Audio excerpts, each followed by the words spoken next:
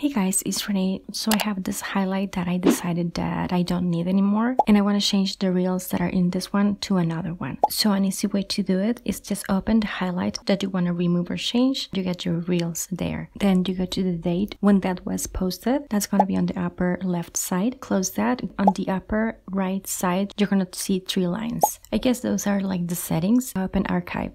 You're gonna go to the calendar, search for the date. You get kind of like minute round thumbnails for when you posted something. So that's handy. That's gonna help you for when you're trying to find an image. So when you find it, you open it and go to highlight. And that is where you're gonna be arranging where you want your reel to go now. And you can just remove it from where it was. And on the top, Instagram kind of lets you know what's happening. So you know if it was done. And then I just kind of shake just to make sure it was done. And there it is. Because if you go directly, let's say you go to your highlight, then your reel, then you press more, you just get remove it, edit highlight, and that's just to edit the whole highlight. But yeah, I'm just gonna be doing this with all my reels in this highlight just because I want to get rid of this one. I'm pretty sure there are other ways. This is just the way that I know how to do it, and I find it really easy. Hopefully this was helpful and handy, and I helped you organize your Instagram. If you like this, don't forget to give this a thumbs up. Check out my channel for DIYs. This is not my usual content. This is just something that I was gonna do, and I figured I'd share just in case someone was struggling. But yeah, thank you so much for watching. I'll talk to you later, and take care. Bye.